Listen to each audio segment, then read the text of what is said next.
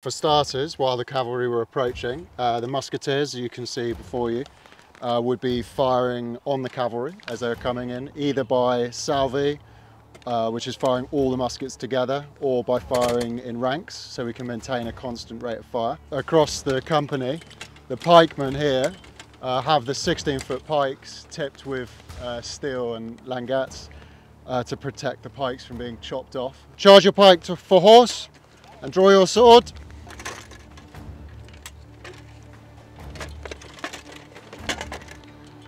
The pikes are aimed at the horse's chest height, because a horse is an intelligent animal, it's not going to ride into a division of pike.